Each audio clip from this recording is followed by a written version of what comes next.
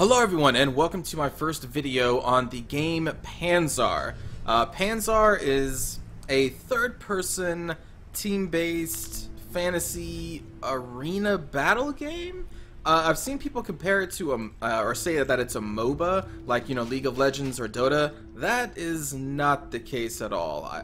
From what I've played, there's very little between the two, other than you do have a hero and he does fight people.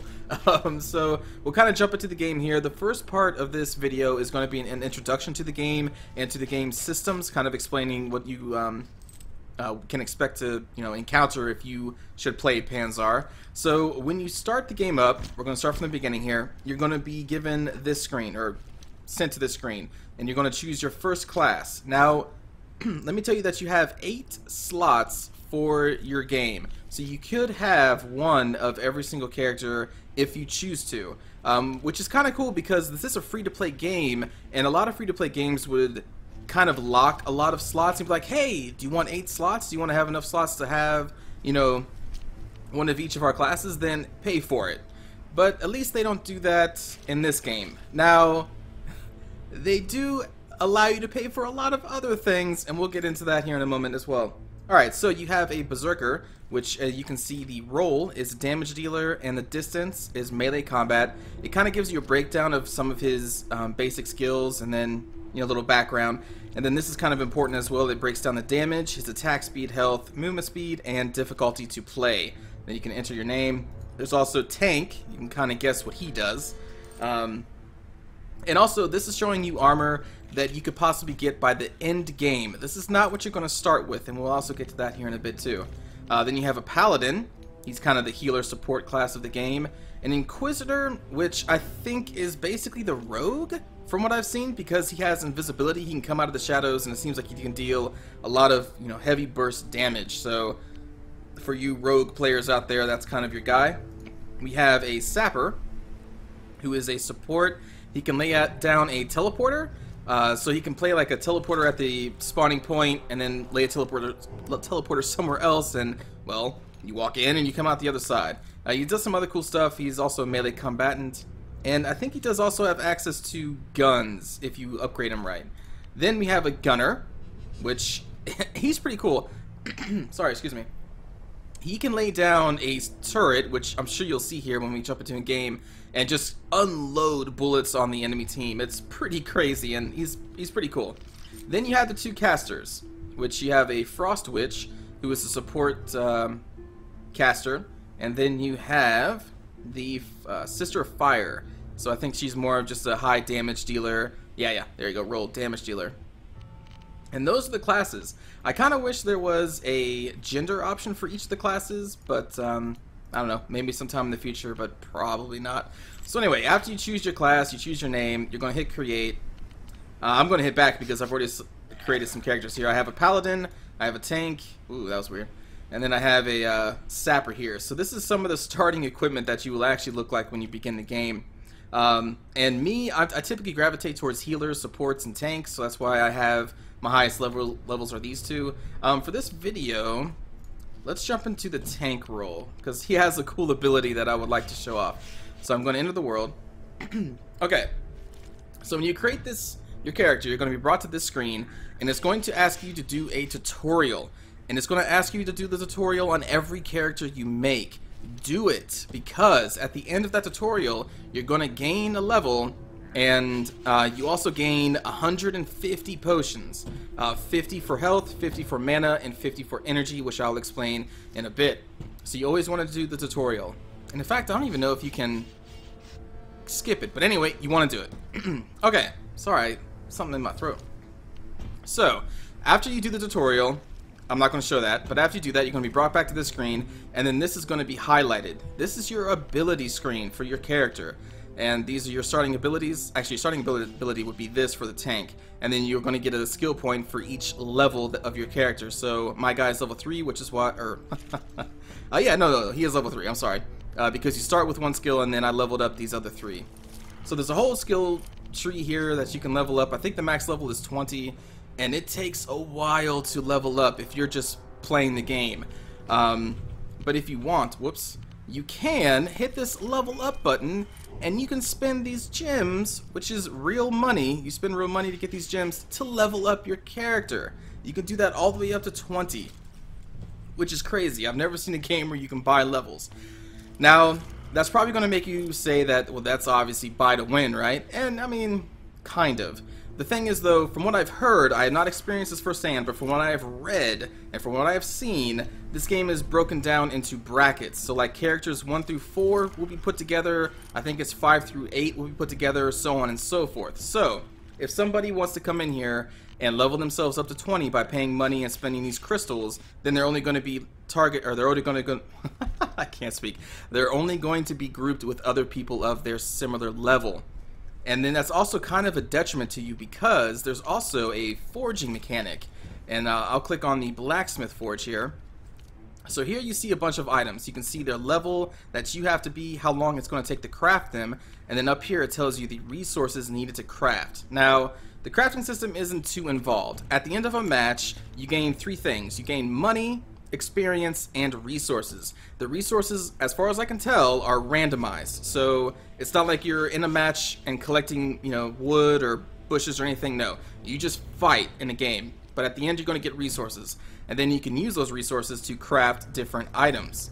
You can also purchase these items in the shop for real money, which is, again, is the crystals. You can also craft, let's go back, consumables. Man, I don't know what's wrong with me.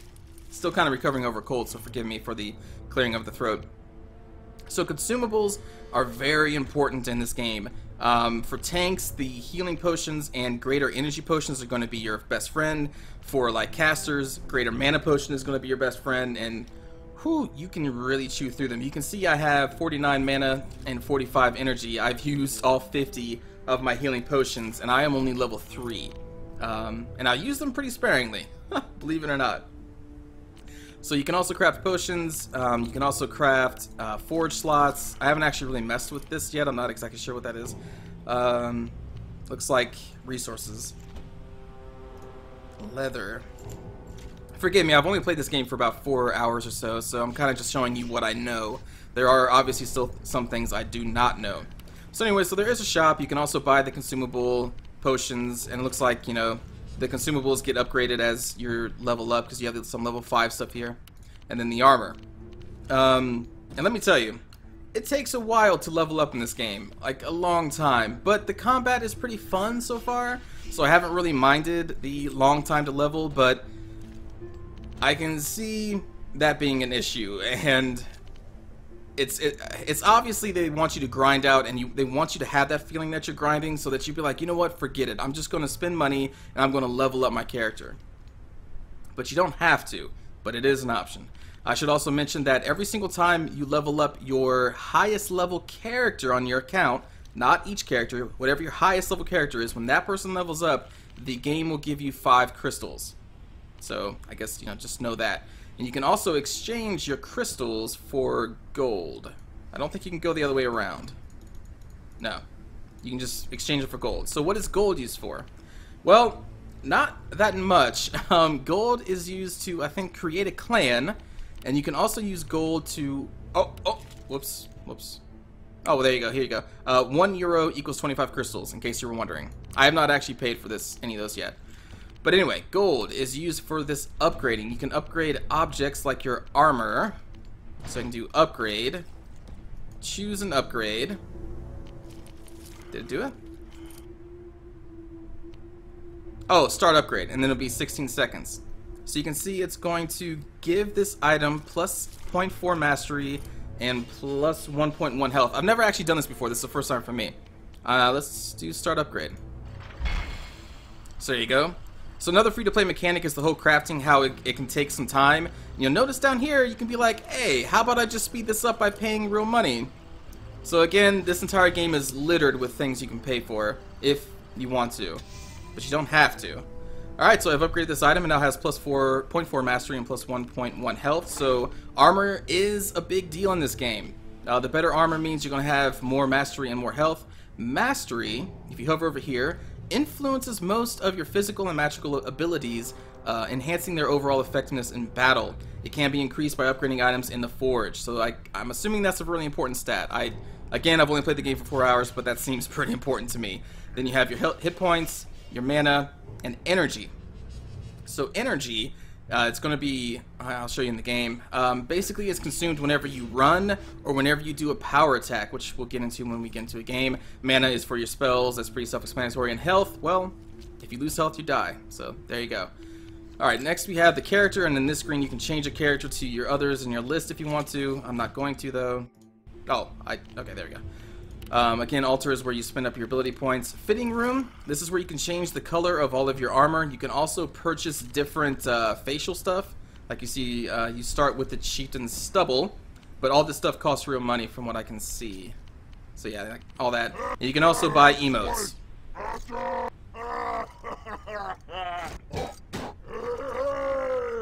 Yep. Thank you very much. I kill you.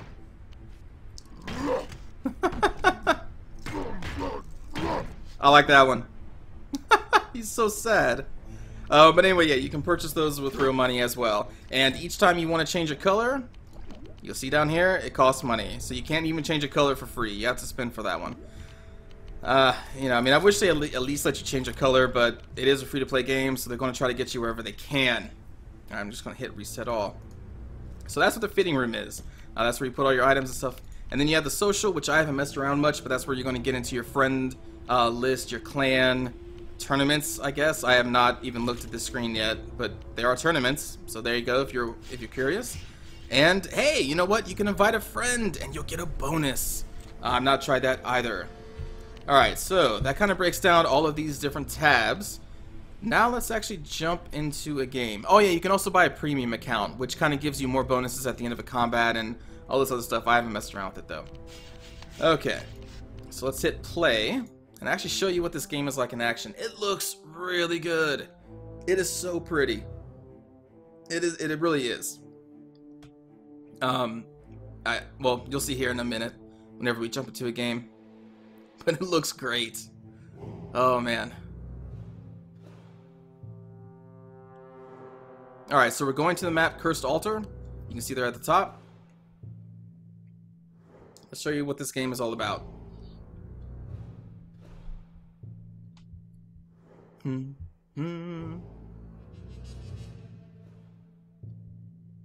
of long load times.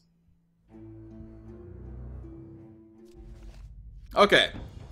So, before every battle, you have some time to kind of look around, but look at this map, man. Like, look at the background. You can't go back there. But look at the detail put into the background. Like, this game just looks so... Oops. Just kind of pause it there. This game looks so pretty. So, you run by holding down the shift key. You can block. Blocking does reduce damage. Attacking with left mouse button, and then if you right mouse button, you do a power attack. Power attack is going to use energy. Sprinting is going to use energy. Energy does run out. You can't get some by using a potion, which is the energy potions, the yellow one. The bad guys all are marked by these banners. So unmarked people do not have banners. Bad people do have banners. And the whole purpose of this specific mission is to capture all control points.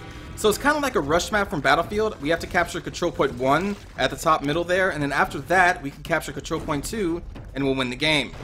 Most of the maps I play are King of the Hill maps, which are small arena maps where you capture only 1 point. Alright, so everybody getting frozen there is the Frost person you can see in the middle there. She's kind of dancing around. She emits this Frost aura that freezes all enemies. And it is pretty powerful. It's great. And I just killed that guy. So there's some turrets going down. My tank ability that uses mana is a shield. He's just like, come on, get some. And this blocks all projectiles in that little blue aura. So that's one of the tank's abilities. Now we're going to rush up. They destroyed that gun turret. We have captured control point 1, so now control point 2 is already free to get. We have a dude up there on the wall trying to shoot us. Little punk. I don't think I can even reach him. So I'm just going to go up these stairs to control point 2. But yeah, the game just looks so pretty. Looks so damn... Oh, whoops. Kind of... Oh, shit. Whoops. I'm going to run away, and then block. Alright, no one's trying to shoot me. I need the healer. Oh god. Oh god, oh god, oh god. So what you want to kind of do is block the person's initial strike, especially if it looks like they're going to power attack, which has a long wind up like that. That's a power attack, and I just got hit by it. Oh man, I just got killed by some fire spell, I think. And then you want to try to counterattack. So the combat does have some skill involved into it. You can try to be all spamming, just keep swinging. You may get lucky, but against somebody who blocks and, like, you know, quickly attacks after your attack, you know, you're gonna lose. So now we got to get to the second control point, which is up these stairs. The defenders have a defender's advantage of being able to set up their turrets on this, you know, these walls over here, but they did not. We have a sapper, or yeah, I think it's a sapper, set up his little gun turret here. He's going to get inside, and I'm going to go up to the main point. And that is a paladin behind me. That is a healer. We already have a support class here. Oh my god, I'm just getting nailed. So you see people trying to hit me, but my blocking is taking away a lot of the damage. And the tank also gets energy when people hit his shield. So a way to restore energy really quickly is to block a lot of attacks. I'm going to try to power attack this guy for a lot of damage. You can see the damage at the bottom of the screen, 177, 282. So this is to kind of tell you where it's at.